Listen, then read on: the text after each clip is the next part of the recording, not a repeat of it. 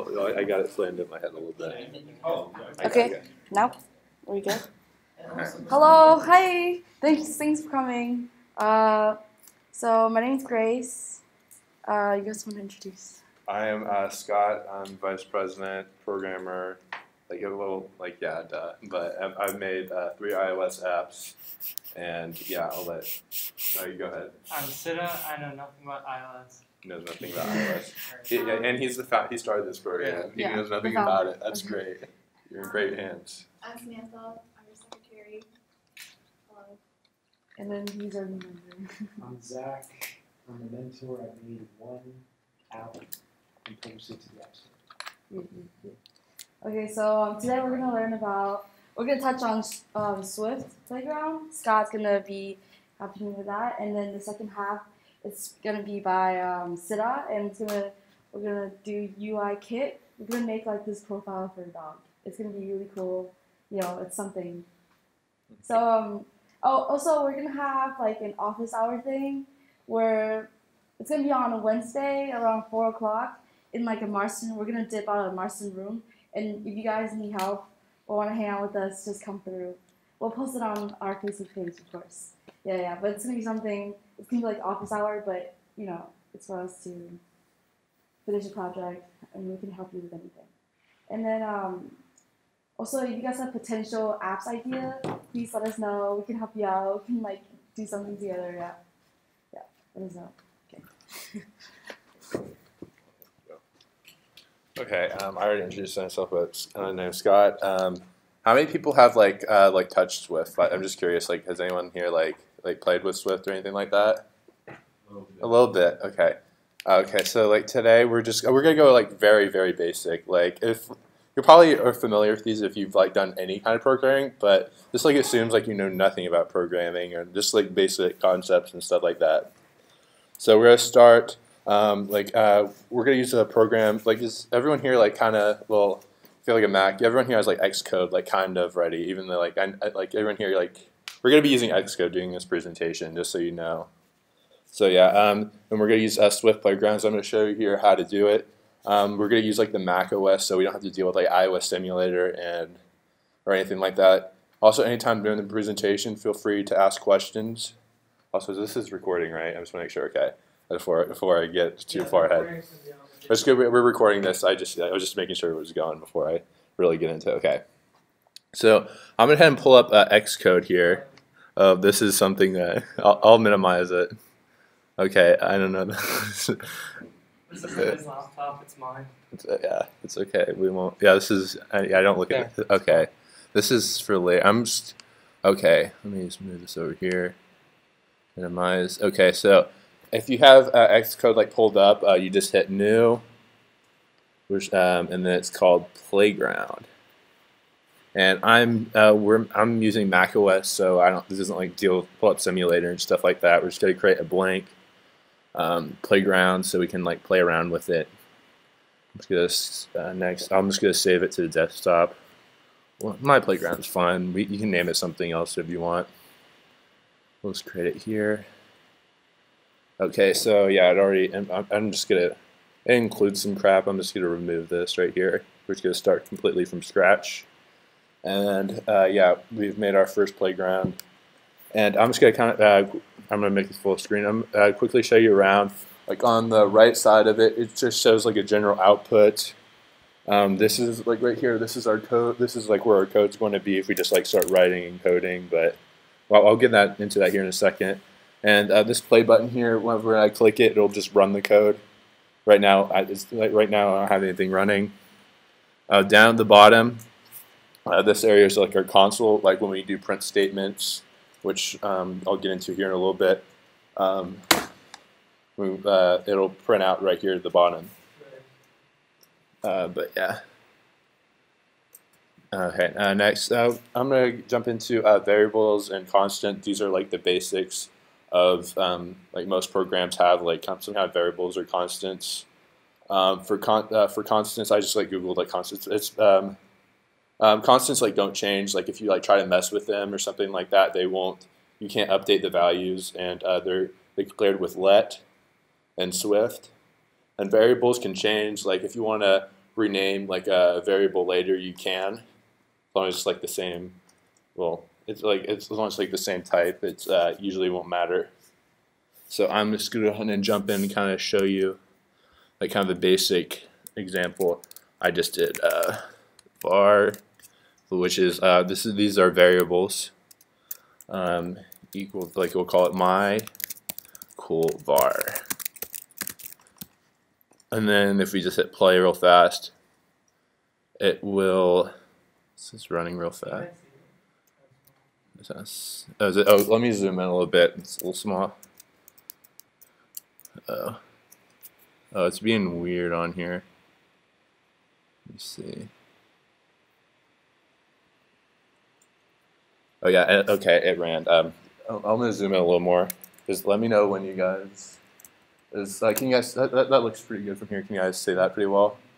Yeah, I didn't. Okay, that looks big on here, but yeah, it's a bigger screen. So yeah. So as you can see, just like on the side, it'll show like our output, which is 10, but because yeah, we set our variable equal to 10. And next, we're going to do constants, which is done with just let. Like for example, here's a constant like pi. Like you never change the value pi. Like 3.14. Like yeah, it's basically it does like the same thing as variables, except like you can't change them. So for example, if I try to change pi to equal like 5, for example, I'll get like an error because it's a constant, because we can't change it.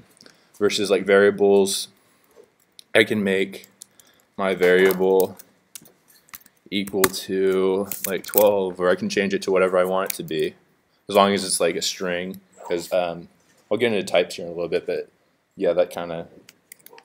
And as you see, it's now the value is 12. That's kind of the basics of variables and constants.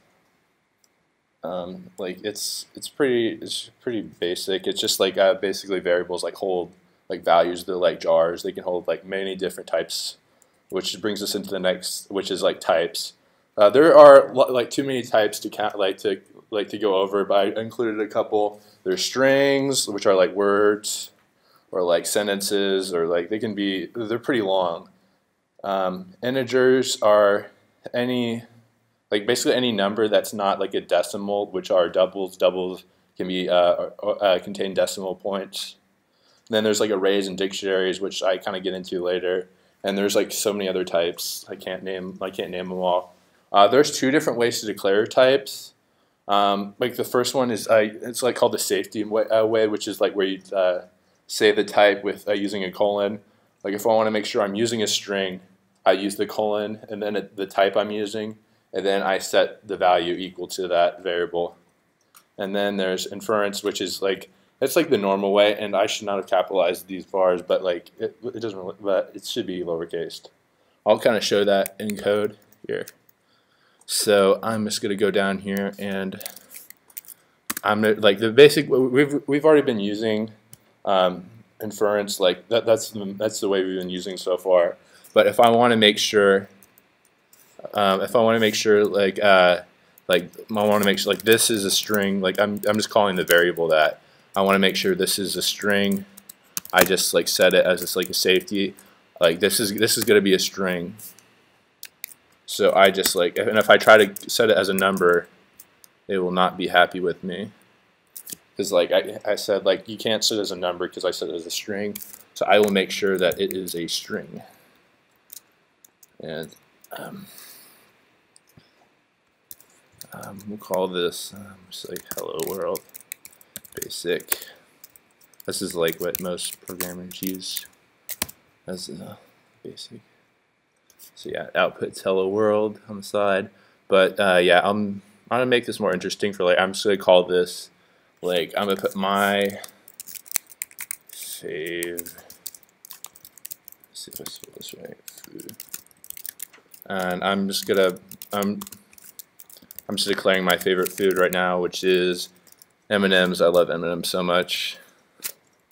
But yeah, that's like that's how you declare, like to make sure that, like the type that we're setting is a string. It's kind of straightforward, and inference is what we've already done so far. So yeah, dictionaries and arrays. If you're not too familiar with like if you're not too familiar with like arrays or like dictionaries or anything like that, arrays is basically just like a list of items. Like like an example I'm going to use is like a grocery list. It's like most programs like have arrays. It's just like a bunch of items, and it's just like a list. Honestly, it's pretty straightforward. Dictionaries is like kind of more like there's not too many programs use it. It's also like a table, or like key value pairs is another better way I like to think of it. Dictionaries is it's mainly like an iOS, like mainly iOS uses it. I haven't used too many programs where I've run into like dictionaries too much, but yeah, I like to think of it as like an Excel document. That's just like in my head. I like to think of it. So it's basically a bunch of like tables. So yeah, I'll kind of jump into arrays here. Just like as arrays. Let's see, var. Let's call it my list. Like here, like it's just a list of items here. I'm just gonna do like a grocery list here. So get some eggs. Want some milk. I should and also I can put some variables in here. Like I want to put let's put my favorite food in here, which is some M&Ms. Love those. Probably gonna need to get some. Let me see. What did I put in here? Probably need to get some of this afterwards.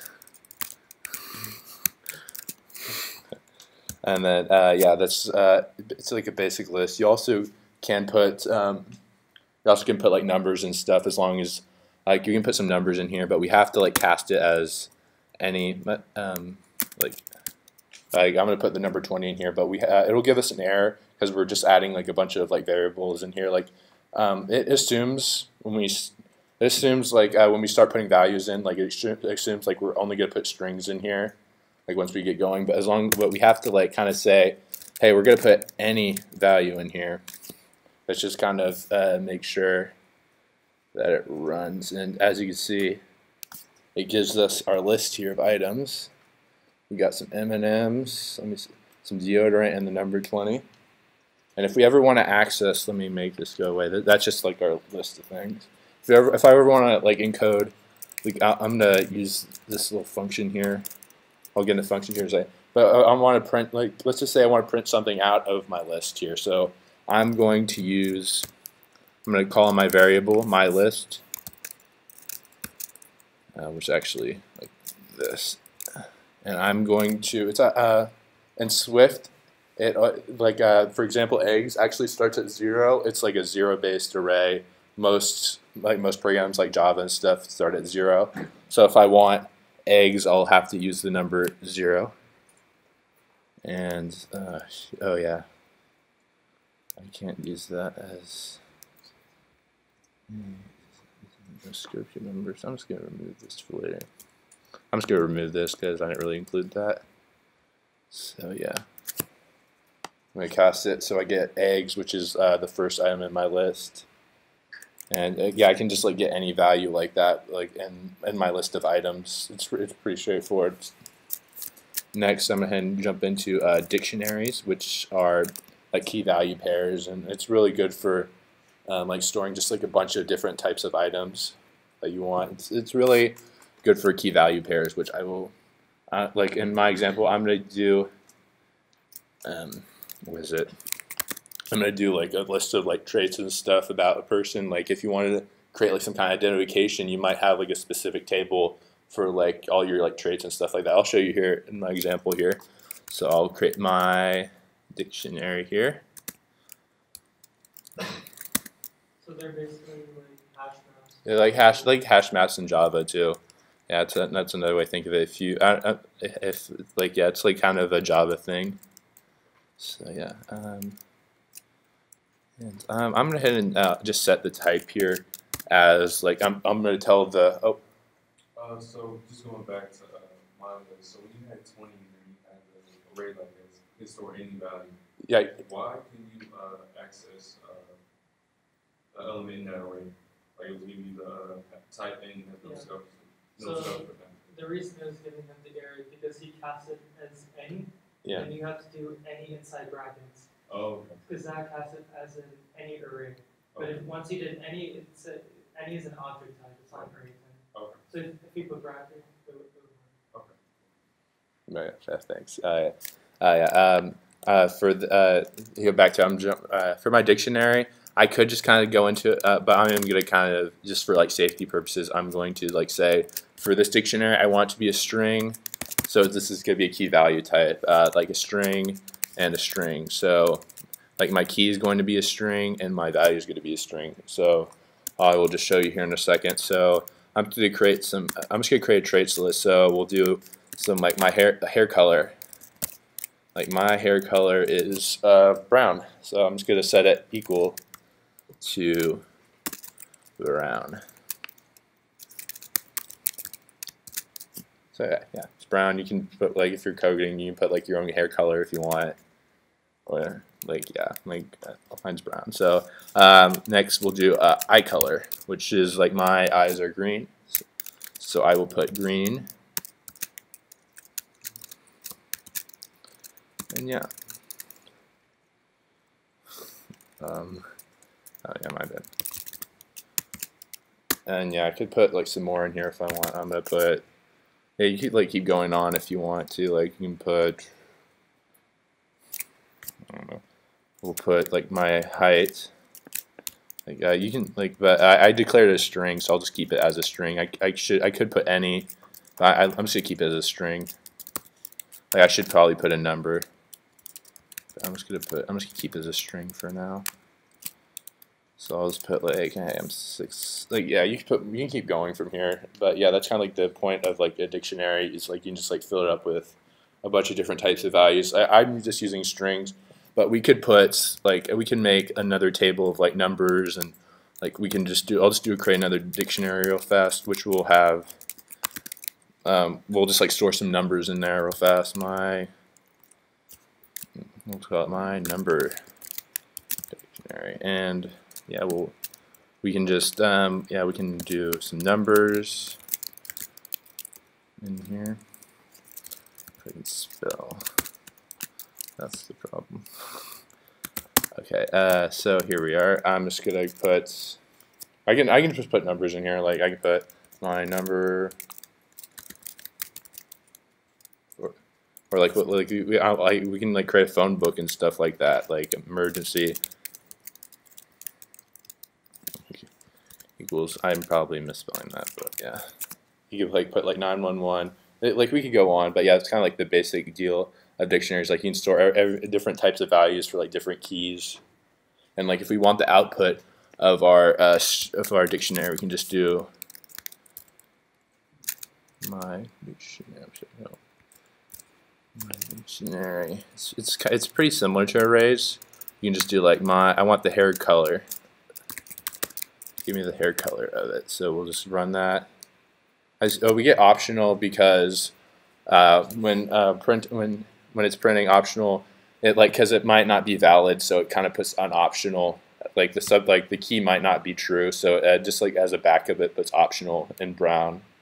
But it would like if we were to use this later, like we're gonna use this later in a function. It will give us a string, but just for this print case, it's not sure, so it's giving us an optional just for safety precautions. It doesn't really like to throw nil. So okay, we'll jump in the next type. There's if and there's else if. This is just a bunch of different like cases. Like if you want to just like run, like I'll show you here as an example. It's pretty straightforward. Like so, you can do like if statements.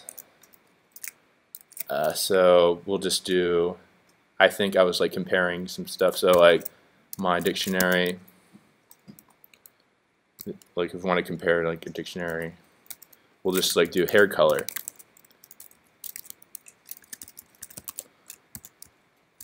If my hair color is equal to brown,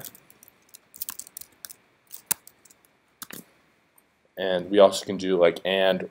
We can do ands with like 2 and signs as like so basically it has to have both these things in order for this statement to run, which would be pretty explanatory here.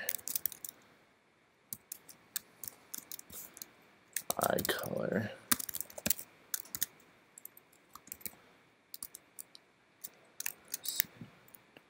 So we got basically what I'm doing right now is I'm running like just a statement to make sure like that like this dictionary has both these values, brown and green, in like both cases, which this will run.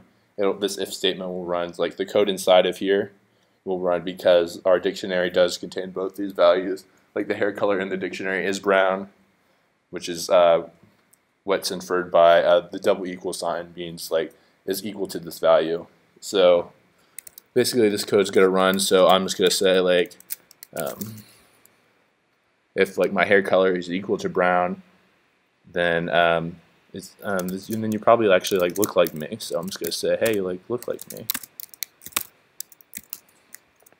But yeah, and then when we run this piece of code, it's gonna output like you look like me because the dictionary of hair color is equal to brown and the dictionary of eye color is equal to green. So yeah, that's why that runs. But let's just say let's just say the hair color of this like person that we have in here, his hair color is not brown. Let's just say it's green. It's interesting dye choice.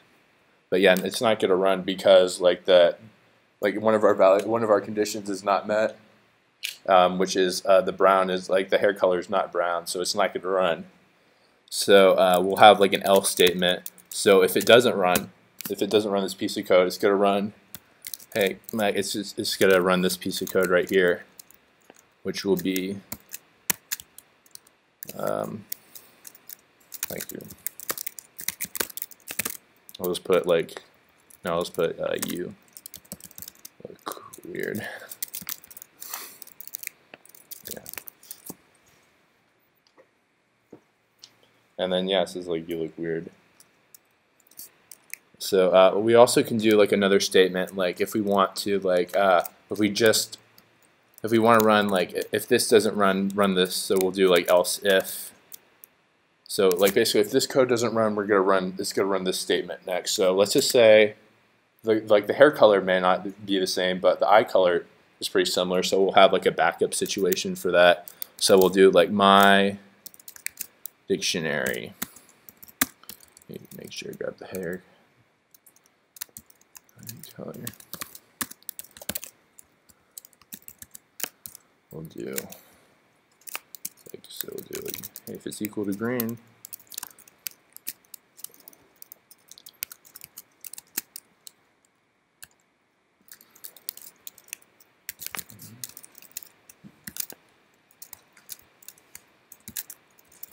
nice eyes. So when we run this code, it's going to run. It's going to print out the nice eyes because like the eye value is still green. So it should still run. So we can run that. We'll say nice eyes because what happened was it skipped over the first value because our brown, like our hair color is not brown, and then it ran the next statement because our eye color is green. It's just like pulling from the dictionary. And yeah, that's kind of the basics of else if, like if statements and else if statements. And we can do as many else if statements as we want. We can just keep on going. Like we do like if like, hey, maybe the hair color like might be like a different color, you want to print out something else. We can just keep on going with else ifs and like handle all different kinds of situations if we want to. So yeah, that's kind of the basics. For loops and while loops. These are like good ways to like kind of iterate through, like basically run something a bunch of times. There's two different types of loops. There's actually like these are like the main two loops that you'll probably end up using, which is a for loop and a while loop. A for loop will keep going based on a range of numbers. So like from like 1 to 10 or like from like 100 to 1. It just like it's based on like a value and a range that you put in. And a while loop will just keep on going till certain conditions are met.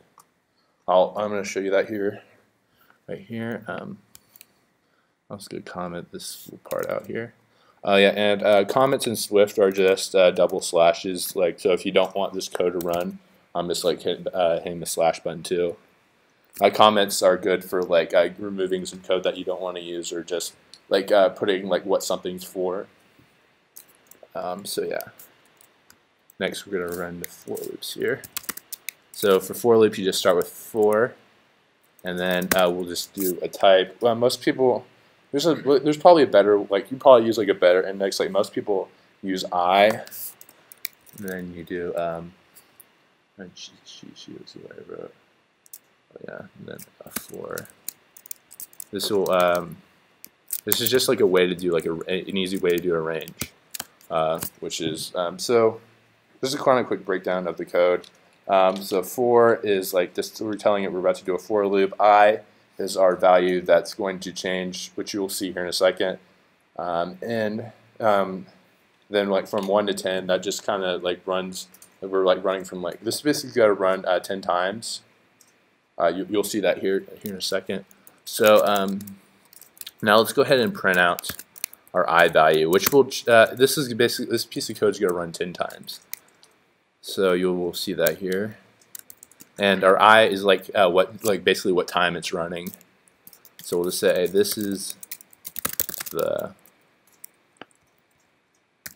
time this has run. Okay. So yeah, if we run this, it's as you see, it has run 10 times. Like it's just it's printing out 10 times. It's just the way like loops work.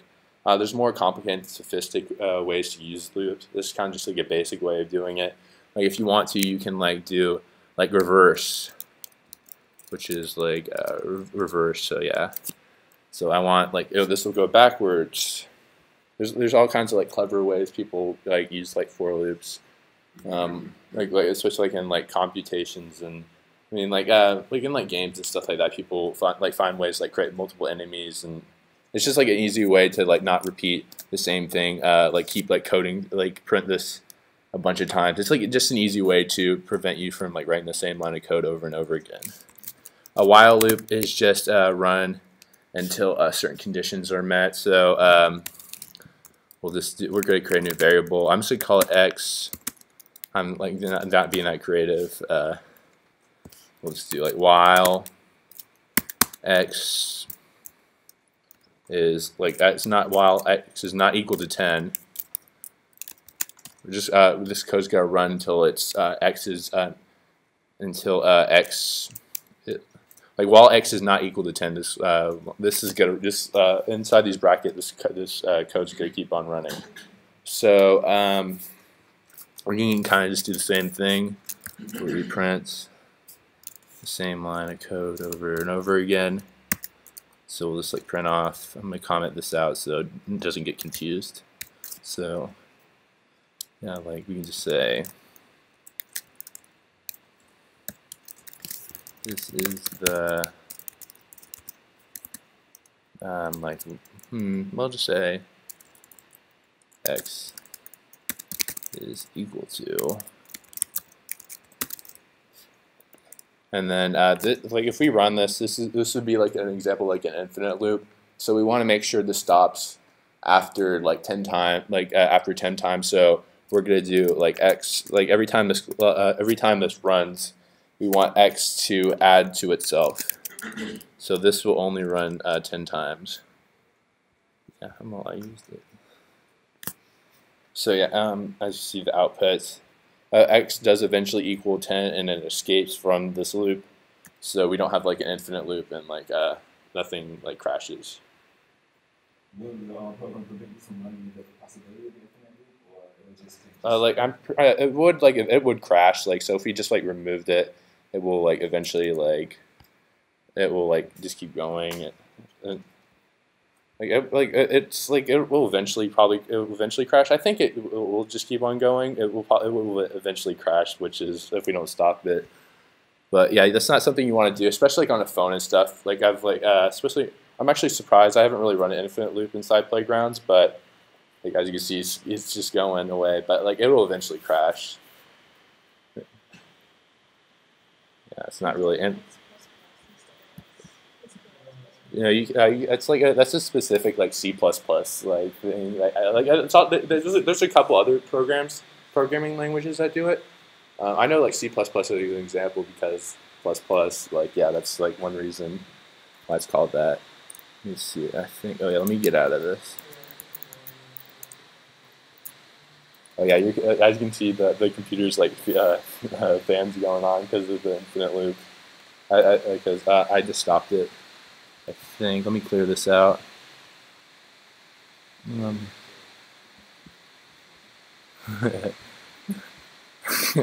gonna pull up this computer. Okay, let's move on from loops to functions.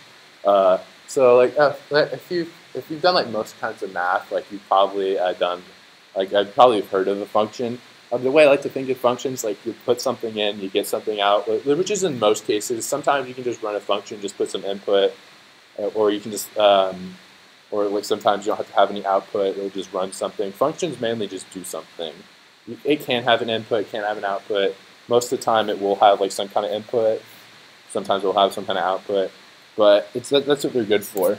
So in this example, I'm just going to create a function that like squares a number, for example. So, and its functions are started with just a func, which is like I don't know why Swift does it, but func is like what they use to iterate that we're making a function. So we're going to call this function squared, and then we're just going to put in this so we have like what it is and what it's called, what our function's called, which is called squared, which is what it's going to do. It's going to square any number we put in, and then this next part is where we send some numbers in. So passing in a number is we just do we call like what we're going to call the value. We call it number. We're going to say our number is going to be an integer. The number is what we're going to pass in and what we're going to square. Like so, if we like for example, like in this this is just a basic little program. So if we pass in like 3 and we square, it's going to be 9. So like the number in this case is 9, and the output's going to be, like the number we pass in is going to be 3. The output we have is going to be 9. So yeah, and since we're outputting something, we're going to do we're going to output an integer, and we're just going to put it in some braces, which is where our code is going to go. So it's telling us we need to return something. So in order to return something, we just type in return, and then we can return a number here. In this case, we want to take our number, which is called the number, and then we want to multiply it by itself, which is how you square something. Okay, so we just made a very, very basic function. So what we're going to do is that we're going to type in like squared. This is our function. Actually auto-completes it for us. And like we'll just say we're going to the square root. We want 5 squared, which is going to be 25. And we're going to output this, so we're just going to do print. And when we run this, it's going to run through our little function, and we're going to get 25. And and that means our function works. So what's basically going on here in this statement is actually print is actually a function by itself. It's like a function that's kind of pre-made by Apple, and it's like included in like the playground in the library. It's basically a pre-made function that outputs like whatever we pass into it. And then we're using a function called squared, which is what we just made, which when we pass in a number, it multiplies it by itself. And then we get, in this case, 25, as we passed in 5 and then 5. We send the 5 to the squared function, and then the function multiplies the number by itself, and then it returns, like in this case, 25, which is what's outputted. And that's like kind of the basics of function. And I've kind of used like a lot of time, so I'm just going to go ahead and jump to. Does anyone have any questions before we jump into our? We're actually going to make an app next. I was just trying to jump through like the basics of like Swift the best I could. Anyone have any questions or anything like that? Okay, I think I closed your Xcode presentation running infinite loop. At least the fans have stopped. I was worried that your computer's gonna catch on fire, which has happened to me a couple. It's happened to you a couple of times. A couple times. Yeah. So if that happens, if you have an infinite loop, what you can do is just comment out the code and just run the program again. Yeah, I thought I did that. Was it still running? Yeah, it's running. It was still running. Oh, I thought I stopped it. I wasn't paying attention. The number is going up. All right. You can just shut down Xcode, which is what I did. I thought I did stop it. You should have just played. You should have just ran it again, and it would have stopped. I thought I did that, and that it would just get. I didn't realize it was still running. But yeah. Yeah, I don't use playgrounds that much, so. Yeah, playgrounds are just really good when you just want to like jump in, like write some code, see if it works. Xcode is like really when you start making something, like when you really start making an app. Because like Xcode comes with like a lot of luggage and stuff like that, so we're very confusing. Playgrounds is just like where you just jump in and just have some fun with a little bit of code. Okay, so let's get started making an app. First of all, let's go over UIKit. So UIKit is what we use to make UI elements in our app. This is a sample app we're going to be making. So as you can see, there's a bunch of different UI views we're going to be using. The first one is a normal UI view, which is basically like a rectangle or something with a color. And we use a UI label, which is just text. We use a UI image view, which is a view with an image in it, and UI text field has a one-line input. And then UI text view, you can add in multiple lines of text. And then we have a button at the bottom.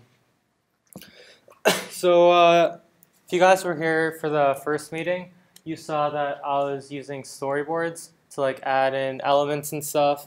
So there are two ways you can kind of add in UI elements. One is the storyboard. It's like, we'll see how it looks, but it's a screen. You click and drag elements and it shows up on your app. But there's also a programmatic approach where you make all the elements in code and then it still shows up on your app. So for all our tutorials and stuff, we're going to be using the programmatic approach, but both work. And you can actually use both at the same time, using like skeletal storyboards or whatever. But I'll still go over how to use storyboards, and then we're going to switch to programmatic when we make this app. Okay, so let's open Xcode and make a new project. So we go to File, New Project. We want a single view application, and let's just give it a name, meeting to demo. I'll just save it on the desktop as well.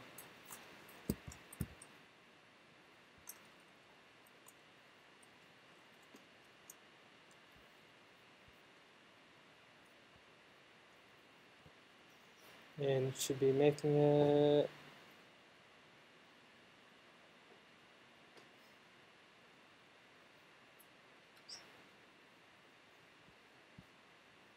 Did my computer die after that infinite loop? Oh, did I drain your battery? Okay, no, I was joking. Alright, there we go. So here is our Xcode, and here, let me close this app. So this is the app we're going to be making. Alright, I hate the iPhone 10, especially on these screens. How do I close this? Command Q. Okay, well, I didn't want to quit, but that closed it, I guess. Alright, so we're going to be using an iPhone X for this demo. Here is the storyboard I was talking about. It should come up if it loads. So here you can click and drag any elements you want. Let's just add in like a piece of text. So that's called a label. I already had that typed in. You can just do label and drag that. And let's put it in the center. So again, you go to the top right. See this button up here? That's the object library. You can find all the objects you need in here and just drag them in. Okay, so that's our label. Let's just run the app and see what happens. So first it has to start our simulator. There it is.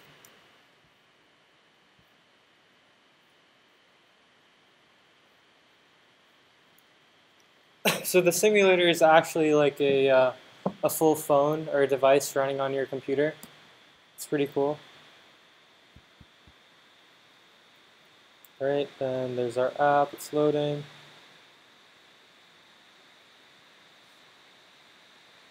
And there's our label. Okay. So we can't really do much with this app, this label, because we just put it on the screen. Let's say we want to change the label's text. we would go open the assistant editor, which is the 2 circles in the top right. And let me zoom out of this.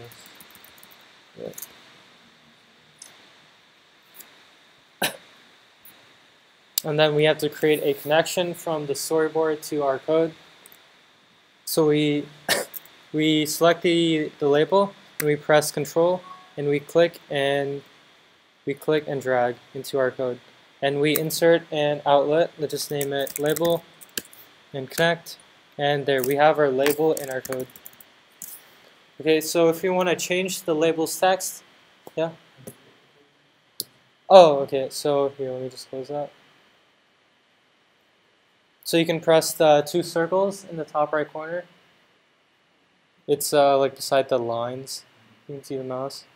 You just press that and you get another view. You can change what's in the view too. You click these like file names. You can go to automatic, go to manual.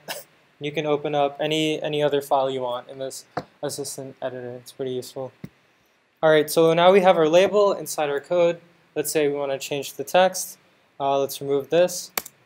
So what's this function that loads in here automatically? It's called viewDidLoad. So this function runs the first time your view shows up. So it's only going to run once. So let's just do label.text. So this is obviously the text in the label. Just name it word. And let's run it. So what we expect to see is the label should say word now instead of label. There. So even though it says label in the storyboard, it's not going to say label when we run the app because in the code we changed the label's text. So you can do this with any types of objects you want. You just click and drag them and then you connect them in the code. You can also use auto layout in the storyboard. We'll be going over that really soon when we do programmatically, but you basically go here and add constraints, and you'll see that just in a second. Okay, so let's remove this outlet because we're not going to be using it. Just delete this whole file actually. So we go here and do delete. And we want to move it to the trash because we're not going to be using storyboards. And it says label.text is doesn't exist, so let's remove that. And we also have to go into the info.plist file, and because this still has the main storyboard, if you read that. So we have to remove that, just hover over it and press the minus button and it's gone. But now if we run the app, nothing's going to show up. It's just going to be a black screen. Yeah. So now that we did that, we need some place where, here I'm just going to close this assistant editor. We're going to need something to show on the screen.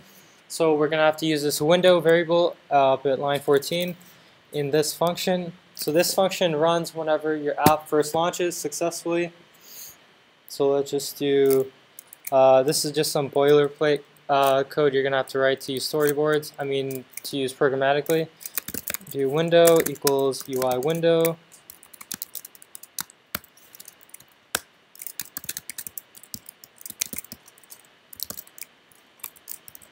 So I'm just going to type this out and then I'll tell you guys what it means.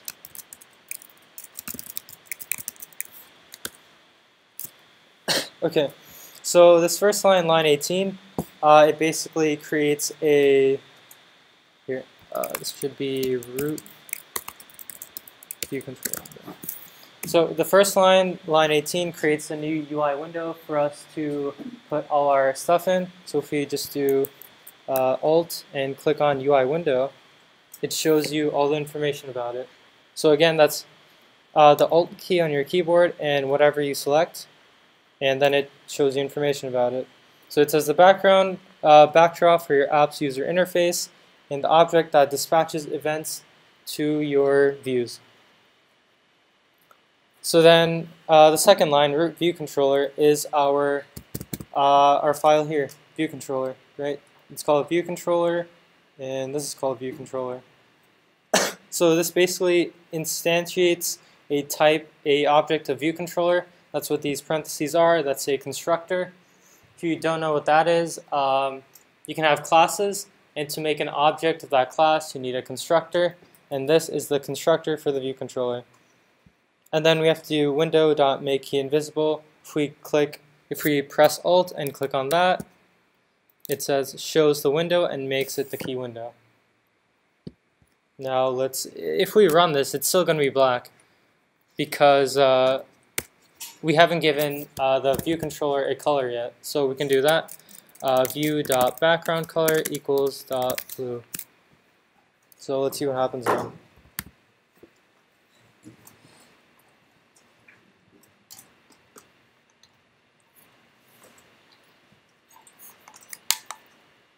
Now you can see the background color of the app is blue. But what's this variable right here? We never made it. So where did it come from? So if we Alt click on that, it says the view that the controller manages. This is basically the view that every view controller comes with. And what are view controllers? Well, you can think of them kind of as containers for your views, and views are just UI elements. So the view controller basically controls this view that it's showing on the screen. Let's say we want to change the color. We can change it to like green or something. But where's this color coming from, right? Because it's just dot green. What does that even mean? So what it's doing is what background color is, it's a type of UI color. So green is a pre-made like type of color that Apple provides us. We can just do UI color.green, and it would be the same thing as .green. Let's just do .blue so you can see it's the same thing. So nothing should change here because it's still UI color. Yep, there it is. Okay. So now let's keep this and let's just change the color. So something cool you can do in Xcode is you can create a color literal. So you can just type in color and then press enter, and you get this. It's like a color palette on your in your editor. So you can just choose a color. Let's choose like choose this green. Make it a bit darker. If we run that, it should be that color. How did I do that? Okay, so you just type in color, and color literal should pop up. You just press enter. Yep.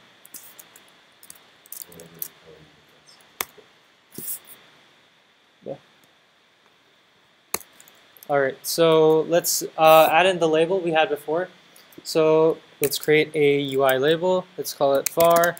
Remember, that's how you make a variable, var label. Let's give it a type of UI label. So here we've just created a label of UI type label, but it says class view controller has no initializers.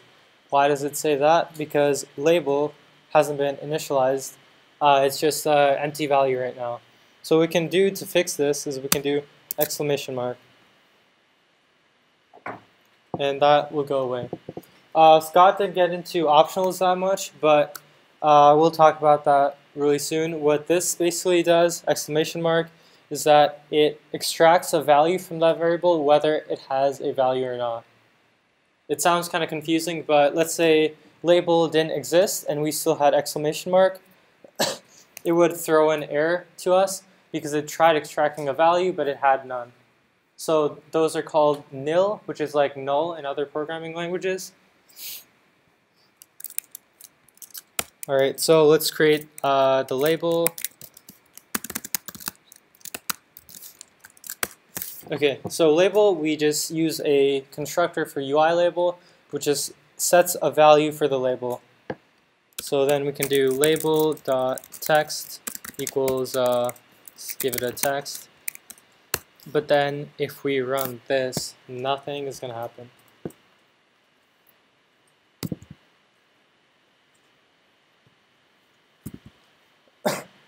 And the reason nothing happens is because we've created this label, but we've done nothing with it, right?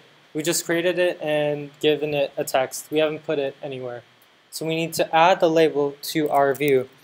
So we can do add view.add subview. And we see that this function add subview takes in a parameter of type UI view. So we can't use label, right? No, we can use UI label because UI label is a derived subclass of UI label. So its subclass is UI label, so we can put it inside add subview.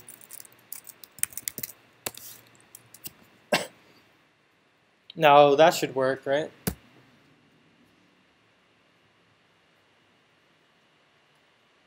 Again, it doesn't work. Why doesn't it work? So we've added the subview, but we haven't said where to put it. So let's do ns layout constraint.activate. Now, what is ns layout constraint.activate? Well, constraints are basically what we use in auto layout, which is, okay, let's go over auto layout first. When we make let's say when we drag the label into our storyboard before, let's say we're using an iPad instead of an iPhone, the label wouldn't be in the center because it's dependent on the pixel position it's at. So the iPad has more pixels, it's not going to be at the center. But if we do auto layout and set the constraints for the label center to be at the view center or the screen center, it will be at the center no matter what screen size you're on. So then these constraints are going to be our constraints for the label that we're going to activate. So if we made let's say we made a constraint, it won't do anything because we need to activate it. And this basically takes in an array. That's what these brackets are for. It takes in an array of constraints and then activates them all. So let's do label dot center x anchor. This is basically the center x point of the label dot constraint, and let's constrain it to the views center x anchor. So what this should do is center the labels x to the views x. So it should be somewhere along this line. And then let's do label dot center y anchor dot constraint view dot center y anchor. Now this should work, right? Let's see what it does.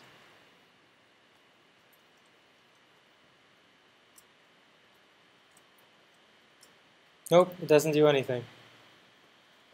Now, why doesn't it do anything? Well, we centered the label and we vertically and horizontally, but we still haven't given it any dimensions.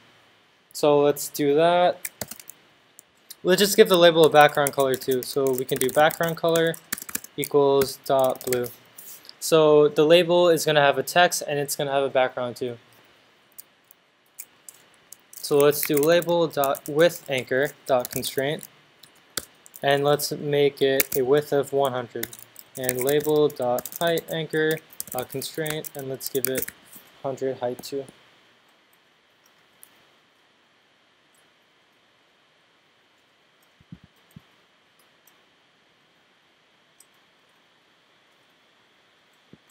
And it still doesn't show anything. So there's something wrong here. Alright, let me check my code, my other code. Alright, let's just look at this. So we make the label here and we give it a text and we give it a, oh, okay. So this is what we forgot. When we use auto layout, we have to do this kind of weird thing. We have to do label.translates auto resizing mask into constraints. We have to set that equal to false. So let's just run that and now it should show up.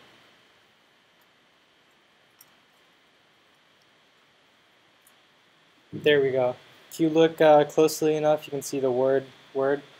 So why do we need to do that? Because that basically lets the label use auto layout. If we don't do that, it doesn't use any of these constraints.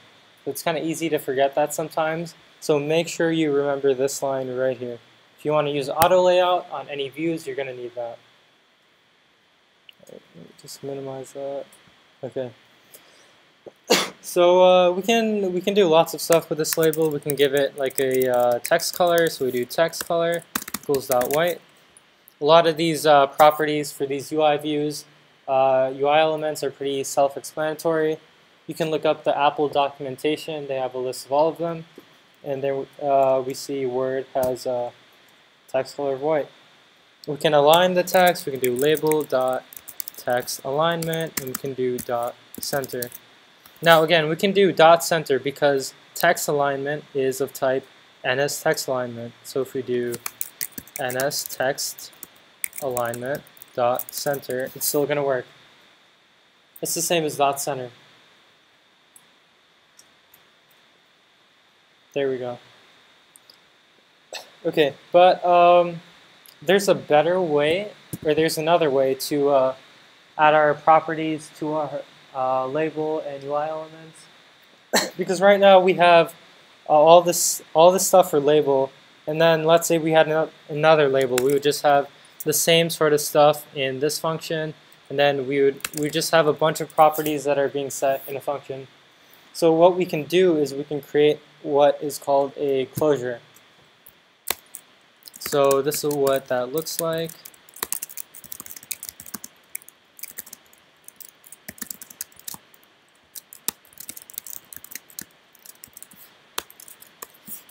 All right.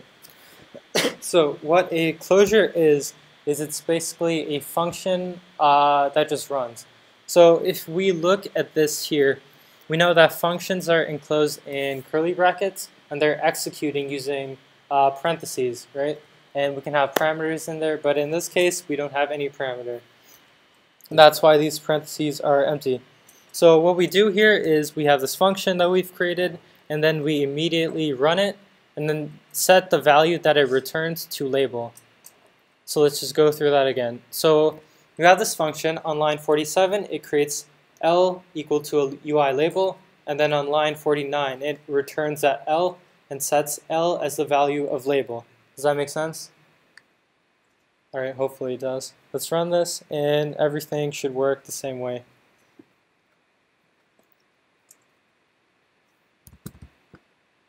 And it works the same way, but here we instantiated it again. We'll just comment that out and it would still work the same way.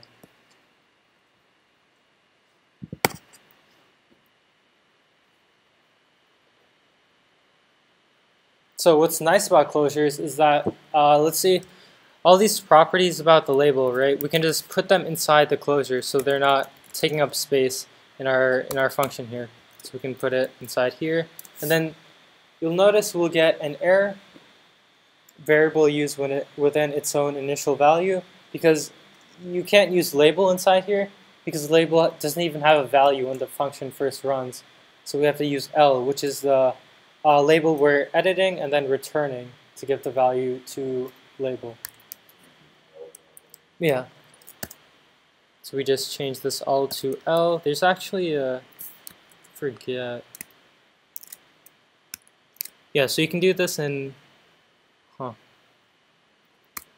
in the new version of Xcode. You can like select multiple lines at once. I forgot how to do it, but there we go. And if we run this, everything should still be the same.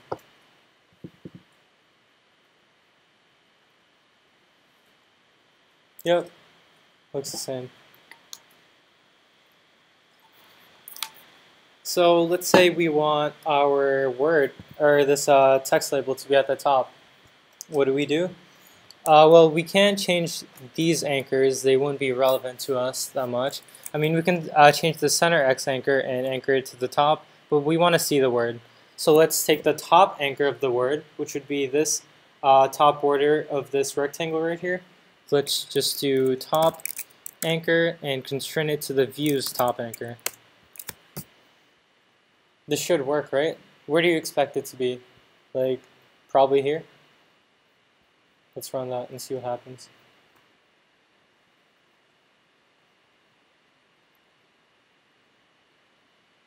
No, it's not there.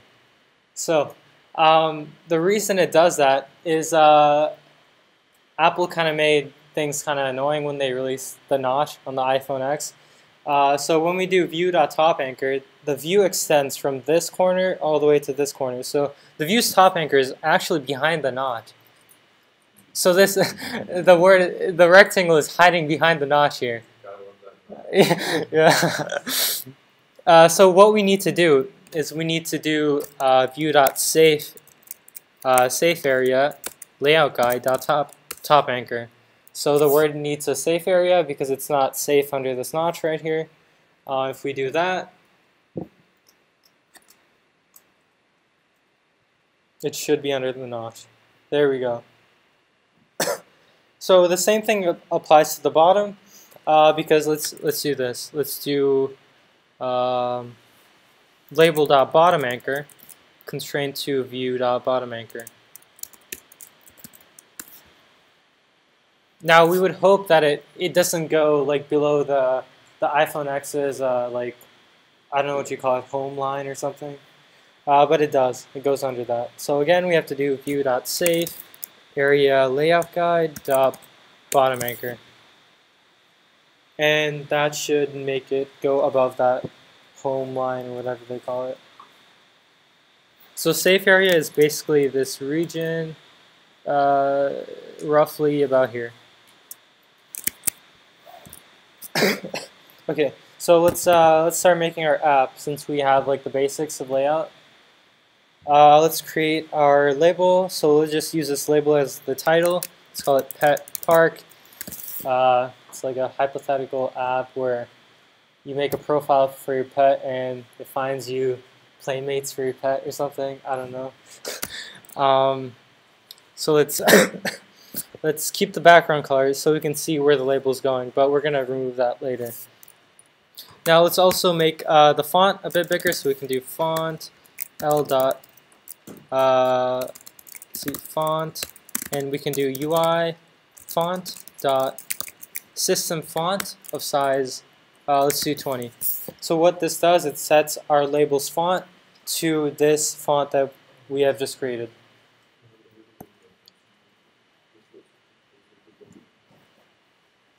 Still recording, right? Yeah.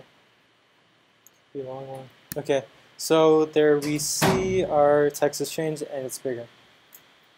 So let's move it back to the top. Let's go to top anchor, constrain it to the top anchor, and let's remove the. Actually, let's keep that, but we don't want this this text label to be this big, right? If it just has text that says Pet Park, it doesn't need to be this fat. So what we can do is we can set the width anchor to label dot intrinsic content size dot width. And here, let's do the same for height. Dot height. Now this should make our label much smaller. There we go. So it's not that big square we had before. So what that means is it takes the intrinsic content size, the size of the text that's in it, and just sets the width and height to that. Alright, let's remove the background color because we don't need that anymore. And let's make like the, here, where's the,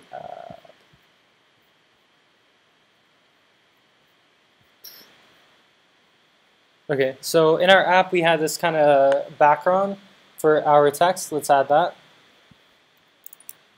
So it's going to be of type UI view. So just call it background. It's going to be a UI view and then equals. And let's again, let's create our like mock variable or something. View equals UI view. This is what the closure is going to return. Return view.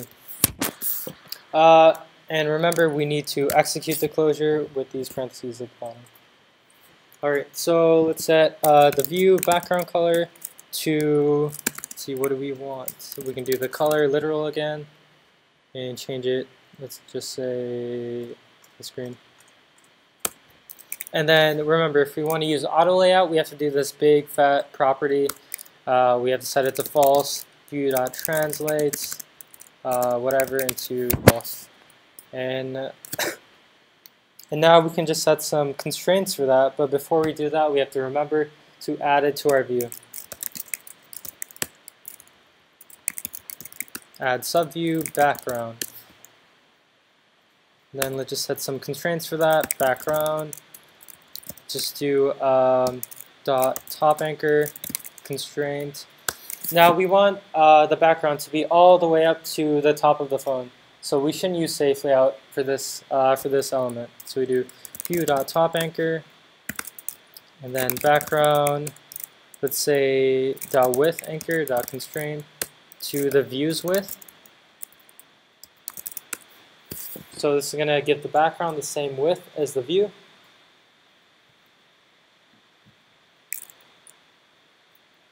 But it says optional access to width anchor. The reason it says that because width might not, the width anchor might not exist. Let's say the view has no width, so we can change that. Let's just use background dot. Oh, that's not background. Background dot leading anchor. Leading anchor is basically the anchor on the left side of the view. So we do leading anchor constraint. To the view's leading anchor.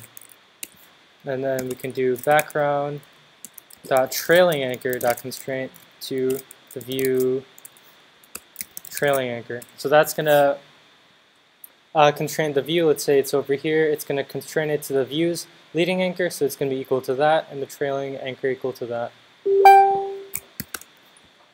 Maybe sounds. Okay, and then let's just give it some height. So we do background. And we have an error here because expected a comma. Remember, this is an array, and we need to separate all the elements in an array with a comma. So we do background dot height anchor dot constraint. Let's give it a height of 100, and let's run that after we add a comma. And what do we expect? We expect a background with some text on it, right? But our text disappeared. Does anyone know what happened to our text? It's one over the other one? Yeah. So what happened here was that, we'll just delete this. So we added the label. So let's pretend this is a label, and then we added the background on top of it. So it's covering the label.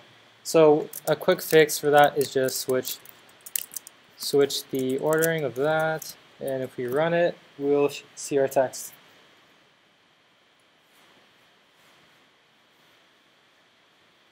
There we go. So just keep in mind the ordering of the subviews you have. You can also change it with properties, but this is the simplest way to do it. Okay, now we have this. Let's add the image of our dog. It's not my dog. I just found it on the internet, so you can have him too. Let's do image, UI image view, and let's make our mock variable again. Let's just call it UI image view. So UI image view basically displays a UI image as we see from the constructor. Returns an image view initialized with the specific image. So we'll just add that. Let's leave the placeholder blank for now. Let's just return I and have our parentheses. Okay, so where do we get our UI image from? Let's make a variable for the image. So let's do let image equals UI image. And let's look at the constructors for the UI image. So we have all these different types of things, but we want to do named, which returns the image object associated with the specific file name. So let's use that. And let's just put image in here. But we don't have a file in here right now. We never put a file in our project. So where are we going to get our image from, right? Because this is the assets folder where we can store images, but we see there's nothing in there. So I have my dog on the desktop. Okay, we go to the desktop, and I can just drag it in here. Now I have my dog image. And then we can do, since the image's name was dog, we can just do that, and this image will be the image of the dog. And again, we have to do I.translates blah blah blah into false, so we can use auto layout. So let's add the subview, view.add subview image, and let's just set up some constraints.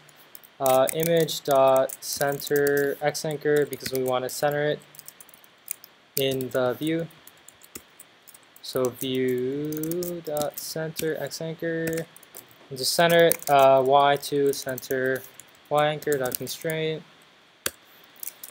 view dot center y anchor, and let's see what happens.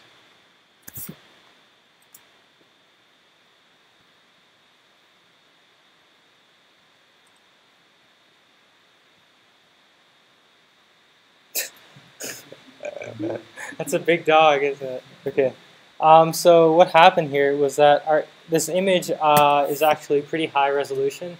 So we didn't set a height or width for this image, so it's gonna just use the height and the width of the image itself. So we'll just constrain that to image dot width anchor dot constraint. Let's do like 100 and image dot height anchor dot constraint. Let's do 100. Let's also give a background color to the image. So let's do I dot background color equals dot, let's do orange. And let's run that. Look at my charger.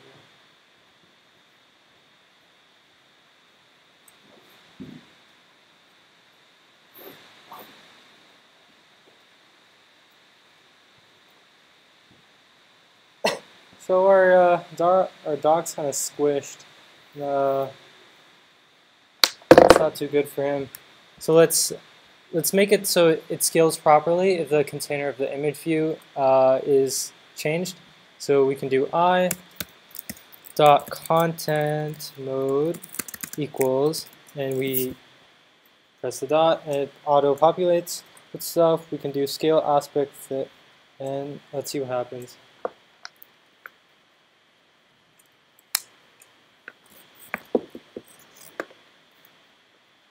There we go. Our dog is safe, and it's rectangle. Okay. Let's make the image bigger. Let's do width anchor. Let's do 200, and if we see what happens.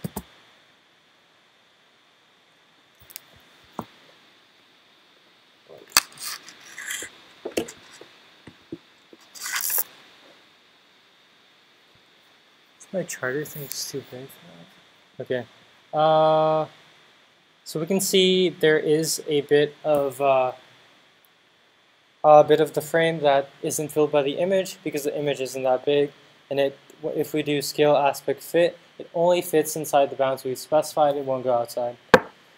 Okay, now let's move it to the top. Let's do image dot, instead of center y anchor, let's do top anchor constraint dot view dot.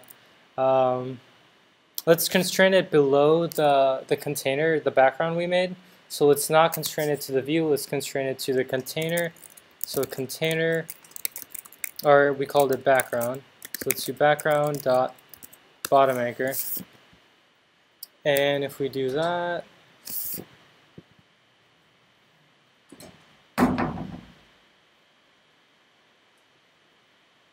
there. It's at the top now. Alright, I need to find how to charge this before it dies. Here.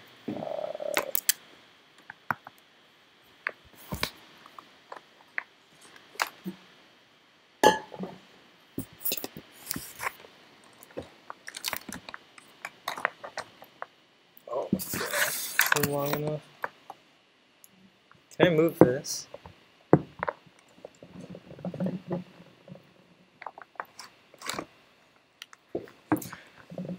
Okay. There. Okay, it's charging. All right. Now we don't want it touching the bottom, so we can add a constant, and we can do like 10.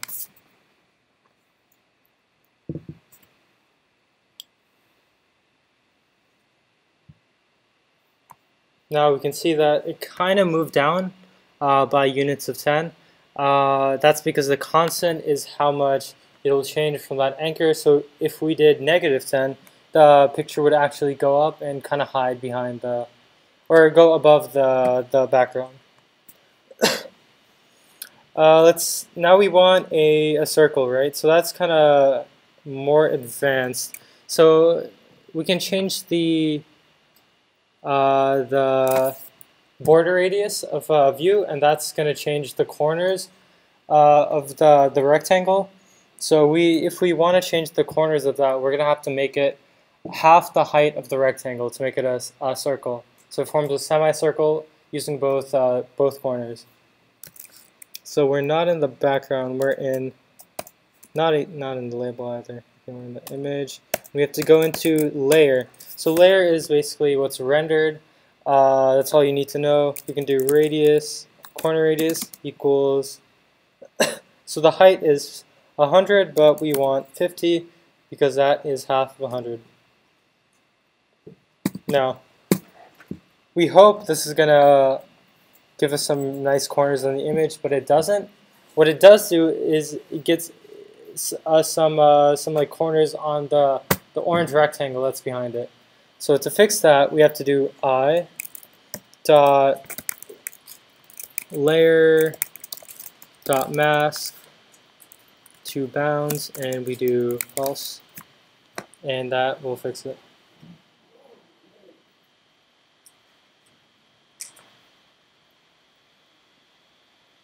Should be true, not false. There.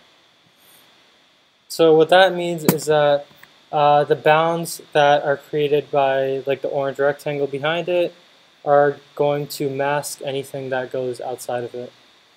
Let's just remove this orange background here. Let's remove that, and let's make this a bit bigger. So let's do 200, and if we do that, we have to make the radius 100 because that's half of 200.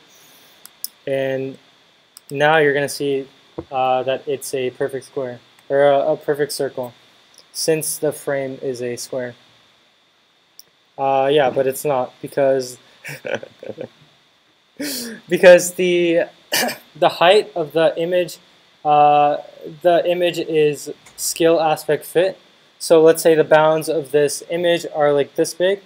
The image is still contained within here. It doesn't fill to the whole square. So we have to do, instead of scale aspect fit, we have to do dot scale aspect fill. Oh. Pop up, and now it should be a circle.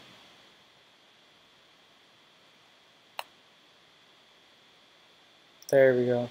Okay. All right. Let's quickly just add a text field. Let's just forget about the label that was here because we know how to do that. Let's just make this UI text field. So again, let's make a var. Just call it text. So UI text field equals, so let's call it TF UI text field. We don't need any of these constructors, frame or coder, because frame is like a pixel based size of the rectangle or the UI view, but we're going to be using auto layout, so we don't need frames. We can ignore that. And we return TF. And then we run the closure. Okay, and then we have to do translates.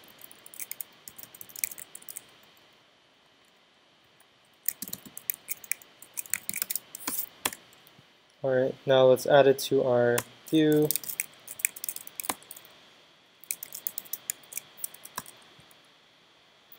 And let's set some constraints for it. So text dot top anchor. Let's say we want it below the image. So we can do image dot bottom anchor, because the image bottom anchor is down here, so you want to make it go below that. So we do some offset. Let's do 20, and let's do text. Okay, let's just see what happens if we do this first.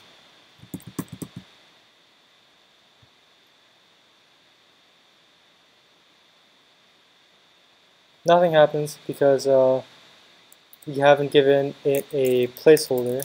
So just give it that. Enter your pet's name. Now it should work, maybe.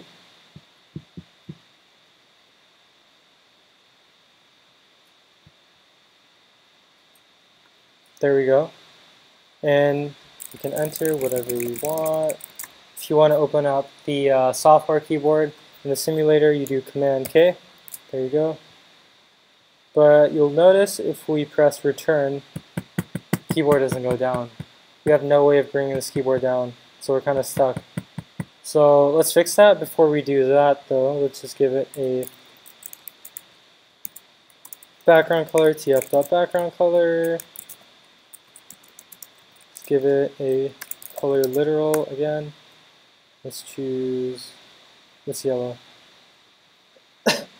Let's also center it.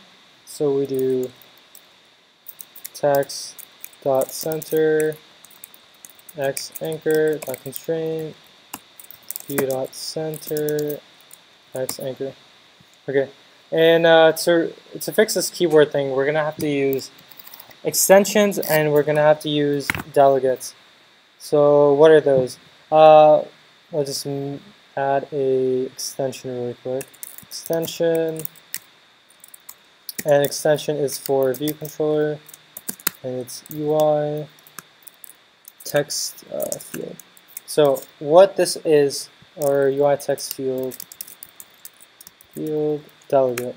So what this is, what an extension is like a place where you can add stuff to your classes without it having to be inside like these main braces.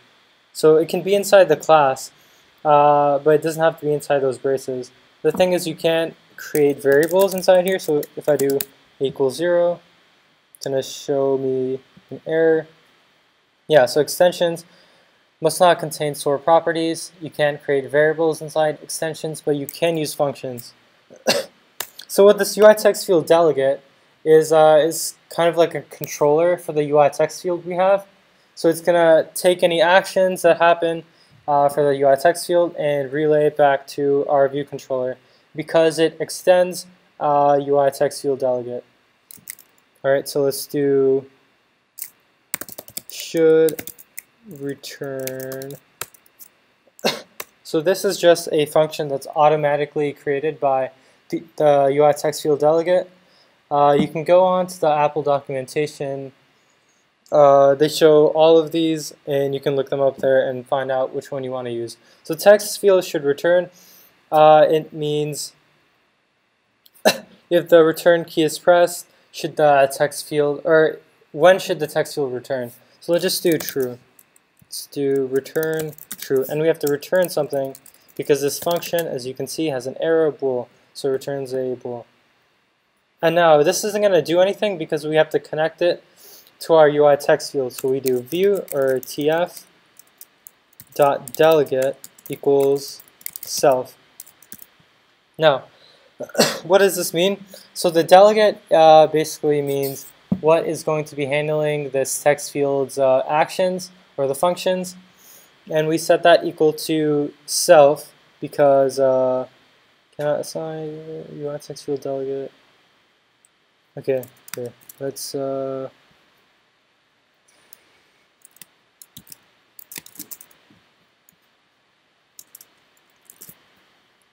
think that's gonna, here, let's name it text. Yeah.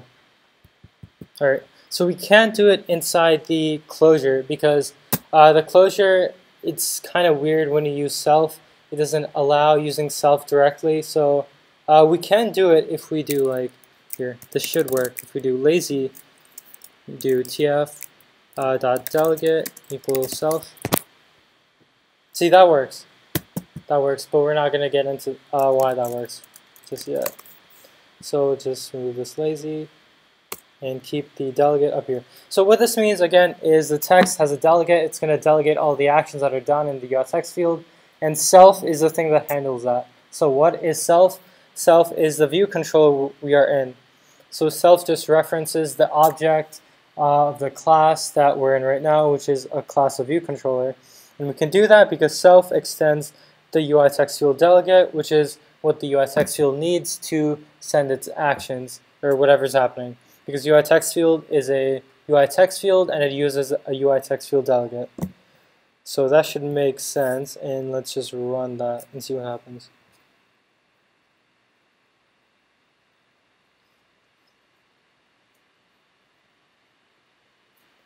So there's our text field, and let's just type something. But if we do return, still nothing happens because there is something that is not right. Let's go back to this code here and see what was wrong. Okay. So this doesn't actually end the editing. We have to do view dot editing, and we have to do true. Yeah. So that should end the editing that's going on inside the view. If we do that, it's going to hide the keyboard because we stopped editing the UI text field. So if we just do this, press return, and it hides the keyboard. Okay, we don't have much time, so let's just create the button and ignore this for now. So just create the submit button. So var button is of type UI button. Again, closure, let b equals UI button, return b, and then we can do dot translates false, use auto layout. Let's give the background color. Again, our color literal. Let's do this color. And we also want to give it some text, but we can't just do like v.text because it has no property called text. But it does have a something called a title label. So the title label is a UI label that is inside this button object, but we can't directly set the title label there. So if we do text equals something, that's not going to work.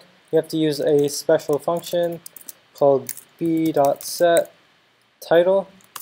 So just do submit, and for UI control state, let's do normal. So this will give us our button a title, and let's just add it to the subview, or add it to the view, and give it some constraints. So button, let's set the bottom anchor, constrain it to the bottom anchor of this view. So view.save area layout guide dot bottom anchor. And let's give it some width. So we can do button dot width anchor. Actually, let's do button dot leading anchor dot constraint, and constrain it to the view's leading anchor. Let's make it 20 from the left. So this will use the view's leading anchor and go over 20. And again, we need a comma because it's an array. Button.trailing anchor constraint view.trailing anchor, and let's do 20, and let's see what happens. Button, and we also have to give it a height, so height anchor.constraint, let's give it a height of 50.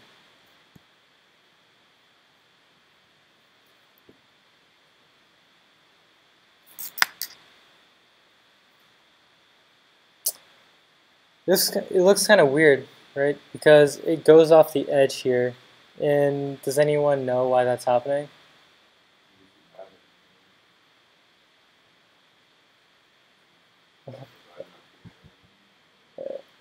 You can say it. So no one else knows. Anyone else? No? All right, Scott. What's your idea?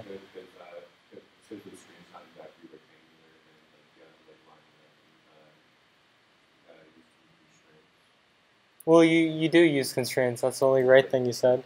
But all right. Wow. You do negative 20.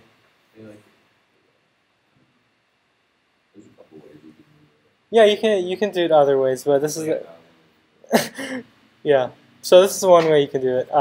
Just add a negative sign here. So the reason it was going off the edge there is because the submit was going to the trailing anchor of the button was here, and then we moved it 20, so it'll be over here somewhere. That's where the trailing anchor of the button would be. But if we do negative 20, it goes 20 back here to the left. So that's why it does that. Now let's give it some, let's make it look a bit better. Go to button. Let's give it some rounded corners.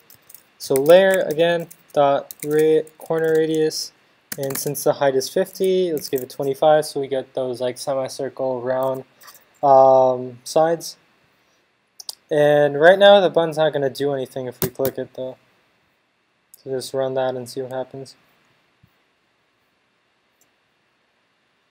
Great, it looks nice, but it doesn't do anything.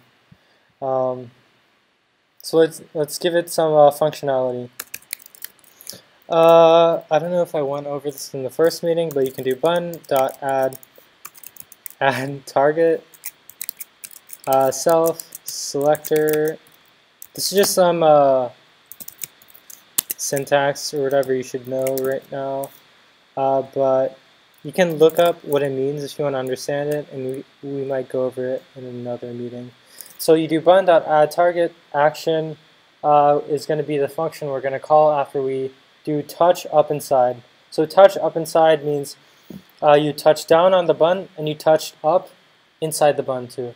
So if it was touch up outside, we would touch the button and then we would touch up outside the button. But since it's touch up inside, we're touching inside the button and touching up inside the button too.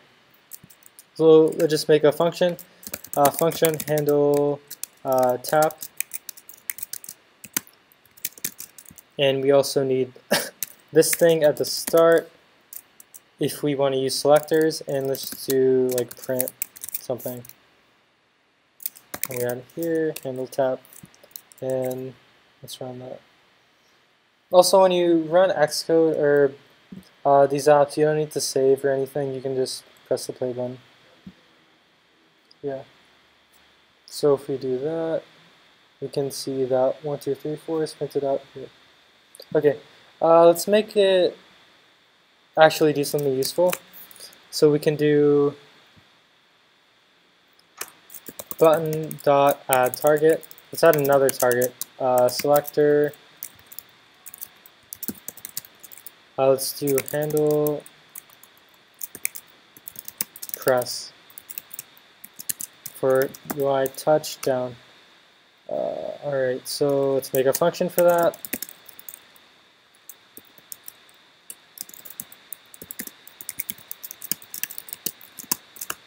So what we want to do is maybe change the opacity or the color of the button when we press down on it. So we can do UI view dot animate, and let's just do like 0.3 seconds for this animation. And this animations parameter is where you put all the animations you want to perform. We go undo. It has this weird placeholder, right? This parentheses returns void. What does that mean? It means it takes no parameters and it returns nothing. So this is kind of like our closure that we used before. This is a function, it takes in nothing and it returns nothing. So we can do button dot, let's just do alpha equals 0.5, and that is kind of like the transparency. And we get this thing that says reference to button enclosure requires explicit self. Again, that's kind of similar to the reason why we can't do self inside the closures. We have to use self.button.alpha so it knows we're accessing the button of the UI, of the view controller. So let's connect that. We already did. Let's run that and see what happens.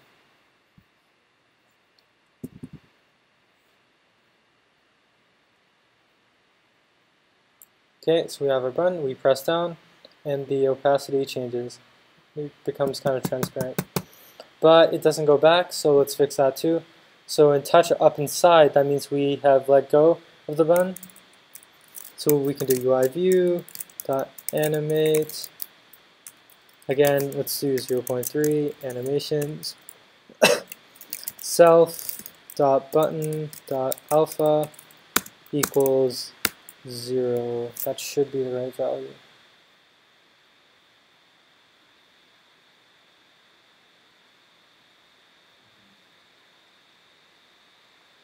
Yeah, it's 1.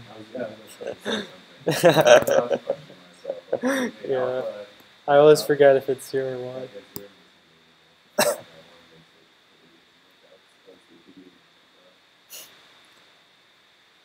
Alright, yeah, there we go. There's our button. It doesn't do anything, but I think that's all the time we have. So if you guys want to add some more stuff like this, I can put the completed apps code on the Facebook page. It's going to be on our GitHub group. The recording of this is probably going to be on the Facebook group too, if nothing was messed up. Other than that, if you guys want to add functionality to this app, you should do that. It's good practice because just watching me do it isn't going to help you at all. You have to do it yourself.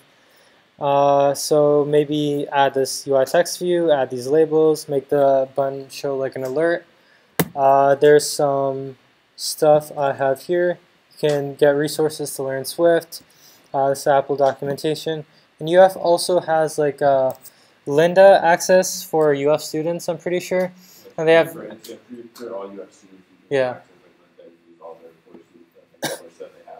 Yeah, they have like tons of courses and videos on iOS development, so if you want to go there, you can check that out too. Yeah, we'll put the links in like the Facebook group as well, so you can access them. Yep.